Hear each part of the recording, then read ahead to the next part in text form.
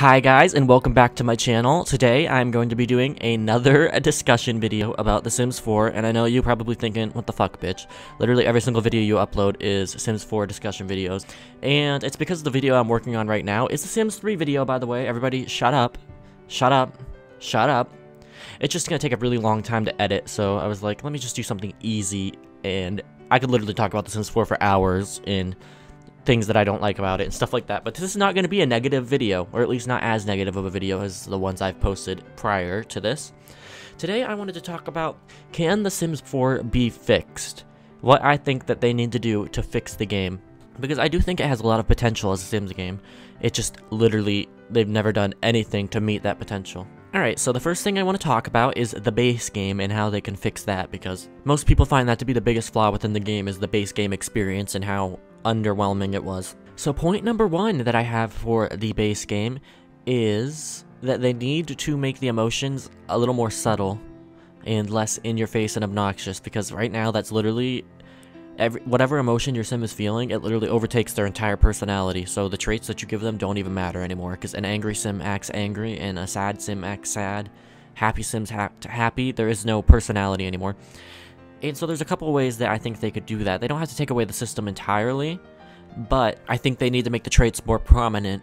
And so I think that the first thing is that it should not change your entire walking, the way the sim walks. That is so annoying. I hate that. Nobody does that in real life. I've never met a single person, oh, I'm sad, I'm gonna look down and like droop my arms. Like, no, that doesn't happen in real life. This is real life, bitch.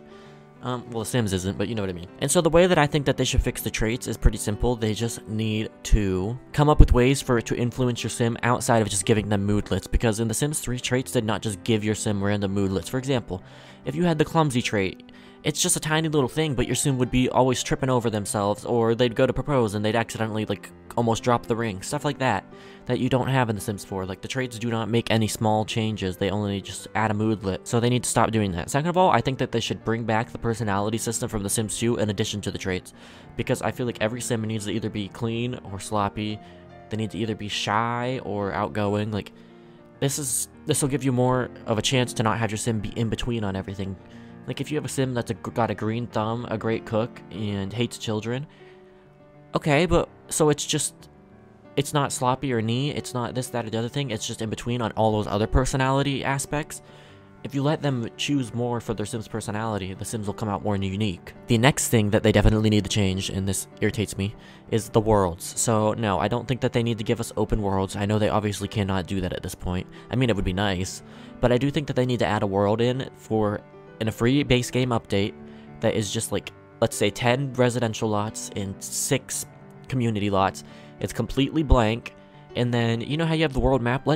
Give us different world maps to choose from. You could pick which world map you want, and I don't mean like the layout of the lots, just like the overlay, like the image, and then choose a theme. If I want my theme to be city, then they'll have these buildings load in as the backdrop, this building load in, so you can, like, even though, yeah, you can't really edit where the backdrop looks like or anything, at least you're giving your town a little more of a personal touch and deciding exactly what you want it to look like when you're making it. I think that if they did that, that would already make the game so much better, just letting you build your own town from scratch. Another thing I think that they should add in a free base game update, which I know a lot of people are going to be like, no, you're wrong about that, they're not going to do that, that's too much work, is that they should expand every single world that they already have in the game by adding like 3 or 4 or 5 more lots. And even if they have to, this is what I don't understand, like, yes, you have to have 2D worlds maps, that's fine. If you have to have closed world, that's fine, but why do the worlds have to be so small? Answer it, bitch. I mean, they could literally expand the world so much to where you have to, like, actually scroll across them when you're on the world map to, like, find wherever you want to go. That would make it so much more immersive and feel like, wow, this is a real place. It's huge, there's stuff to do. The Sims 1 worlds were not tiny, people. They were literally not tiny at all. Well, some of them were, but for the most part, it was a freaking huge world, and you had so many to choose from. So that's just 2 things that I think that would already make it so much better. They need to add more realistic social reactions to things, so if you're cheated on, I don't want them to go from, okay, this is the thing. Let's say you just got cheated on, but you have so many other happy moodlets that are outweighing the sad moodlet or the angry moodlet from witnessing someone cheating on you. then your sim is going to be happy and they're not even going to go after that sim. Like, no, I want them to target that sim. I want them to go and slap them. I want there to be drama. I want the sims to actually act like they care about what's happening in their lives instead of just being like, a dag, and like standing there smiling, doing nothing all the time. Like, bitch, come on now. What is this? So I feel like if they really did that, they expanded on the personalities and expanded on the worlds and gave us our own world that we could create basically from scratch. And then they also made better social reactions to things and just added a little more drama, that would automatically like up that base game by like 1000%. The next thing I think that they need to do is make a Generations expansion pack, and I have a lot of ideas for how I think that they could pull it off. First of all, what I would like to see in a Generations expansion pack: functional high school, functional elementary school. I want to be able to take my kids to school. I want activities like Boy Scouts, cheerleading, ballet, soccer, like sports and stuff.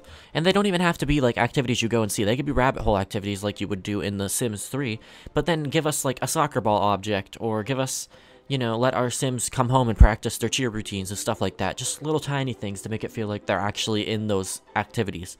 That would be great. I want to see, this is like a concept that I thought of the other day, and I thought it was a really good one, but someone else told me it was stupid, but I'm going to share it anyway. So I think that they should add age-based traits. So what I mean by that is, let's say you have a toddler, and they're aging into a child, or let's say you have a child and they're aging into a teen, and they have a negative relationship with both their parents, then they might automatically pick up an age-based trait of rebellious, and that'll then follow them through to the end of their life. And let's say a teenager that had, or not a teenager, but like a child that had a lot of friends, they might turn into a teenager and get the popular trait. So then your sim, and this could affect their whims too, so bring whims back and have it be like, okay, your sim has the popular age-based trait, so they're going to get all these different whims about making friends, talking to people, having social interactions. And then let's say you're a young adult and you had all these romantic relationships. Once you age into a middle adult, once you age into an adult and you're at your midlife point, since you had so many romantic relationships, let's give them like a vain trait or something like that, where it's like they worry about their looks and you have to put like, they have whims to like put wrinkle cream on and stuff like that. Little things to like develop their personality, because your personality does change as you grow up, and it should be based on what you've done prior to, you know, aging up in their life. So I think that would really help. And let's say you have a sim that had never done anything athletic.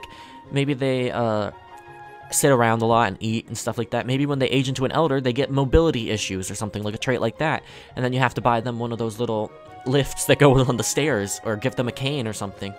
That would just add so much depth to the characters. And you could come up with like a handful of them for each life state, and you pick one up depending on how you lived your life. You pick one of the traits up and you carry it through all the way to the end. So you can have you can have an elder that is rebellious, vain, in mobility issues, or popular in nurture, stuff like that. Random little things like that. I think that would really flesh it out, and by the end you would see how your sim has developed and grown, and it really feels like you're playing through generations of people. So I think that would be a really smart thing for them to add. I also think that then, since it's a Generations pack, they should have some family activities that you can do, like make a picnic blanket. Bring a picnic blanket back. That would be nice, because we had those in The Sims 3, and they were really nice. You could go anywhere and literally just set a picnic down and eat. What else do I want to see? I have like a lot of notes here, but I can't obviously ask for everything. Just little outdoor activities for the family to do. Just like, I don't know, I feel like with Generations, you really want to have a fleshed out backyard where you can have family get-togethers and stuff. So like trampolines, I can't even think of other stuff right now. Horseshoes, stuff like that. Little things for your family to do when they're having like get-togethers and stuff. Add anniversary events, anniversary date events. Add bachelor and bachelorette parties. Bring those back. Bring funerals in. Just so much stuff that they could do with a Generations expansion pack to make it better. And I do just want to say, make some of these features that you give to each life state. Don't let every single sim do it. Make it depend on what age trait they get. So like an elder sim that doesn't have mobility issues doesn't need to use a cane, but one that does needs to use the cane, right? Because not every old person automatically needs to have a cane. Or a teen that's rebellious, let them pull pranks, but teens that aren't rebellious, they don't need to be pulling pranks. Maybe like a popular teen sim can have the option to throw bigger parties, or, you know, just stuff like that. I think they should add the ability for kids to run away again, because that was a nice little feature. I think they should just, focus on fleshing out each life stage individually within this expansion pack, if they ever make it. I don't know if they're going to. And then obviously what I said about school, and then the age traits, I think that that's a really good idea. Obviously it's not going to happen, but it'd be cool, in my opinion. And they really need to flesh out whims, even just in the base game. Make whims, bring them back, make them useful. I don't understand what their thought process was by, oh, let's just make them able to disable the win. Why? You guys can't figure out a way to make them good? It's not that hard. It's not complicated at all. So really, I think that if they made those simple changes to the base game, and then they added a Generations expansion pack on top of it, most of the gameplay issues, in my opinion, that I have, will have been rectified. So I think that they should really look into doing stuff like that. Obviously, they're not going to see this video, and I'm sure like a lot of people do not agree with me that those are the issues with the game, or this is not, this, that, or the other thing isn't the issue. To me, these are the issues I have. Family gameplay is completely missing. Your Sims don't feel unique, so age-based traits would make them feel unique. I mean, obviously, you still have Sims that have overlapping traits, but you have that in every Sims game. And I think that also, just making the traits affect the Sim more than the emotions do would also make them feel unique. And the last thing that I want to say, because I just remembered this for the base game, is I think that they should implement a system of mixed emotions. Because, to be honest, you could feel one emotion, or you can feel more than one emotion at a time, but in The Sims 4, you can't. You're either happy, sad, or da-da-da-da. So let's say you're really sad, and you have, like, I don't know, you have 14 points of anger and then 15 points of sad. Normally you'd just be sad, but what if, since they're so close to each other in the number of points, they merge together and make like a new emotion of like frustration or something like that? Like, cause I don't know, I just feel like it doesn't make sense that they have all these things. Like, they could just go through a divorce and and still be happy just because there's like a painting on the wall or something. Like, no, that's not how anything should work. So if they changed that, and then all the other stuff that I mentioned, I would honestly probably start playing The Sims 4 again, because first of all, it'd be really fun to develop your own town. Second of all, it would be really fun to watch unique Sims develop throughout the game. And just all these different features would add so many quality of life improvements. It would just be awesome. And if they don't do this for The Sims 4, I would like to see this stuff in The Sims 5, because I still think they're good ideas, and if you disagree with me, well, poop on you. No, I'm just kidding. You're allowed to disagree. But anyways, guys, let me know in the comments down below what you think they need to do to change The Sims 4 and make it better. If you agree with me, if you disagree with me, I'm open to discussion, as long as you're not mean. Don't be mean, bitch. But anyways, if you enjoyed the video, leave a like, and if you really enjoyed the video, subscribe for more. I make a lot of discussion videos lately. I don't know why. I just have a lot of stuff to say, but I am making some more Sims 3 content, which there's a little bit on my channel already. And yeah, hopefully good things for the channel in the future.